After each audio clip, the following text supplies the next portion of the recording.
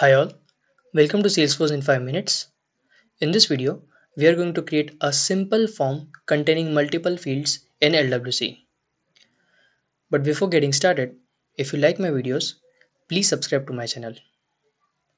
So in this video, we are going to create a form which will have multiple fields, and on click of this create account button, an account with those details that I've submitted inside the form should get created automatically. So first we need multiple input fields. So for that we are going to move to the LWC component that we have already created. I'm going to remove this on change from here as we don't need it anymore.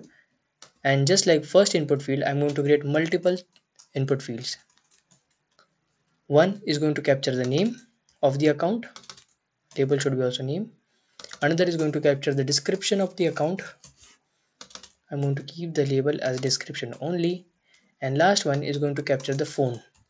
That is a phone number on the account. I'm going to keep the name as phone and label as well phone. Now what I want is on the click of this button, whatever details are available inside my lightning input field, I should get inside this function, that is handle click, which will run on click of this button. I want to get all the details from this lightning input fields, and once I've got it, I have to insert whatever values I want and I have to submit the details so that the account should get created successfully. So first let's move to the handle click. So I've already provided the handle click. I'm going to comment this out, making an imperative call. I'm going to comment this out.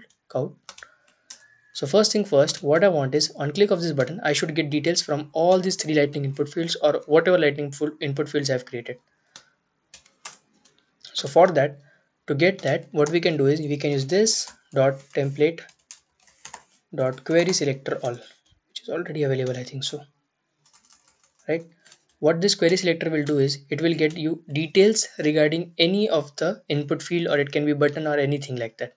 Okay, right now we want from input field, right? Next thing, we have to find out what is common between all of these three input fields. The type is, sometimes it is text, sometimes it's phone, sometimes the name is different, sometimes the label is different.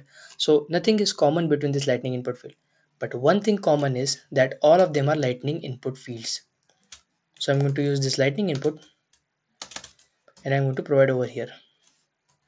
So what's going to happen is this dot template query selector will get all the details from here, from the lightning input field that I've created on my HTML page. I'm going to store it within a variable. Now, as this query selector all is not going to return only one lightning input field, it's going to have multiple lightning input fields, right? As we have multiple records or multiple lightning input fields or anything we have multiple in programming, what we do is we use a for loop to iterate over it to process the record one by one. So the same thing I'm going to do over here. I'm going to iterate over data all because it contains multiple lightning input fields. For each,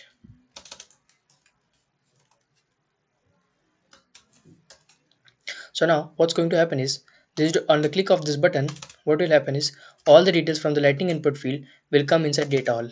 Now as there are multiple values inside this data all, that is three lightning input fields in data all, we are going to iterate over them one by one, and each of these lightning input field attributes will be provided to you in the current item.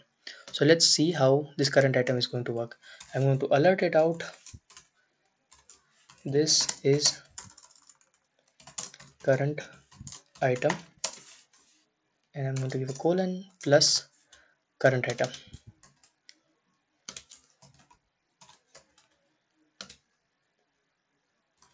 Now let's look into it, what's going to happen.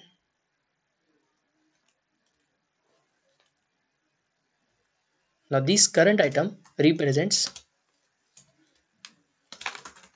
each of this lightning input field one by one. Okay, see, as we can see, this current item, this is the first lightning input field, this is the second lightning input field, and this is the third lightning input field. On the click of OK, everything is gone. Now what we want is, we just don't want current item, we want to access each of these attributes like name or label or variant or type. Whatever we want, we can access it using this current item, because current item represents the whole lightning input. So let's say if you want to just access the name, what we can use, we can just use dot name. If I go and refresh, it's just going to pick the name from each of this lightning input field over which it is iterating.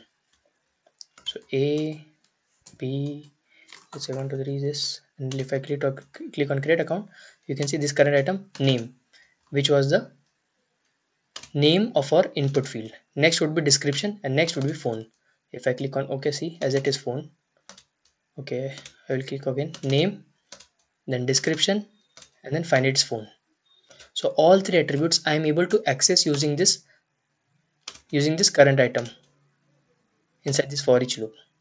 Right now what I want is, somehow I want to pass each of this field value, that is the name, the phone number, and the description to the apex class. And then once it is passed to the apex class, I'm going to create an account with those attributes. So first, in order to pass it, I need to create the parameters for it. So for example, string description comma string phone number, right? So I'm going to use acc.description equals to desk, acc.phone equals to phone number. Okay, now I've provided the parameters. I have to also pass the parameters over here. First, in the previous videos, what I did was I used the acc name as my first parameter, and then I created a variable at the top to pass the value. Same way, what I'm going to do is I'm going to create two more variables, account description and account phone. Right, I'm going to pass the values of these as a parameter again. First parameter was, I think so, desk. Okay, desky I'll give it, because descending is a keyword, right? So okay, ci colon account description comma third parameter is phone number colon this turned account phone number. So I have passed the parameters to my imperative calling method, but wait, I have not passed the values inside each of these variables, right? I have to pass the values in each of this variable yet. Now to do that, what we need to do is we can use a current item dot value. We can use that to get the values from each of the input box. So let's see.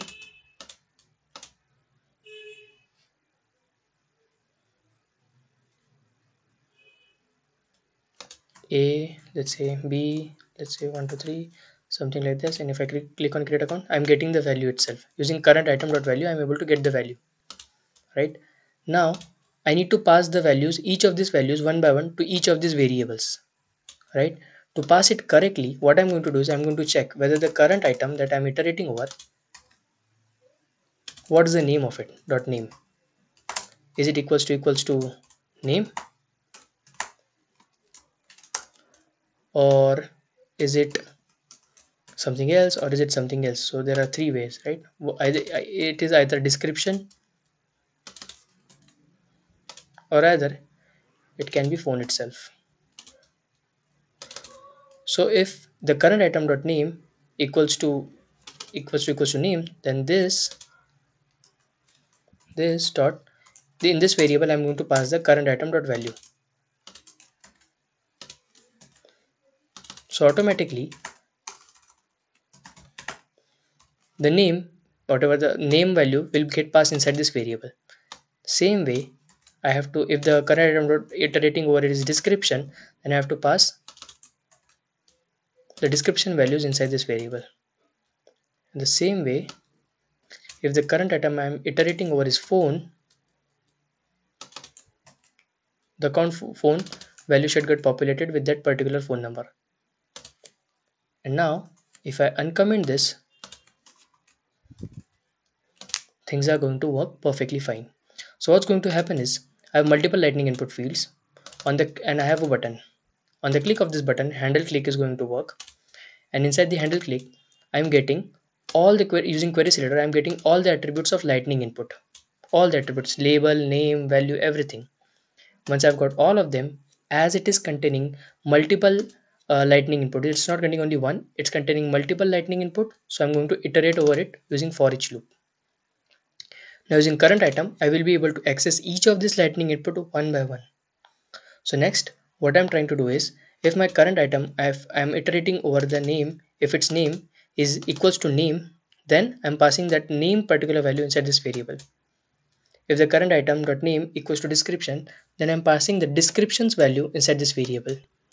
And if the current item which I'm iterating over is phone, then I'm passing the current item, that is phone number's value, inside this variable. Now once everything is passed perfectly fine, I'm making an imperative call to this particular apex class. To learn about more about imperative calls, you can watch my other videos. So what I'm going to do is I'm going to call this get imperative data method. Inside this imperative data method, I'm taking 3 parameters again, and I'm passing each of this value one by one, and I'm inserting the account successfully. If the account is inserted, I will get the ID over here. So let's look into it. Clear the log as well.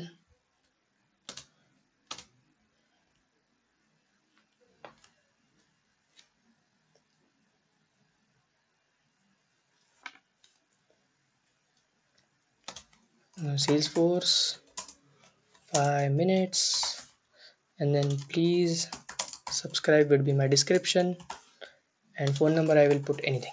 Okay, now if things are working perfectly fine, I should be able to get the ID of this account. Click on the create account, log is generated, and if you go to this log, as we can see, this account is successfully created.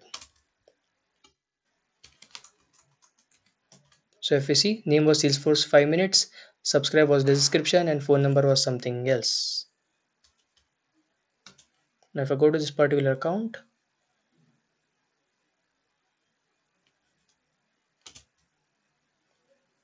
name of the account is Salesforce in 5 minutes, phone number is this, description is something called as please subscribe.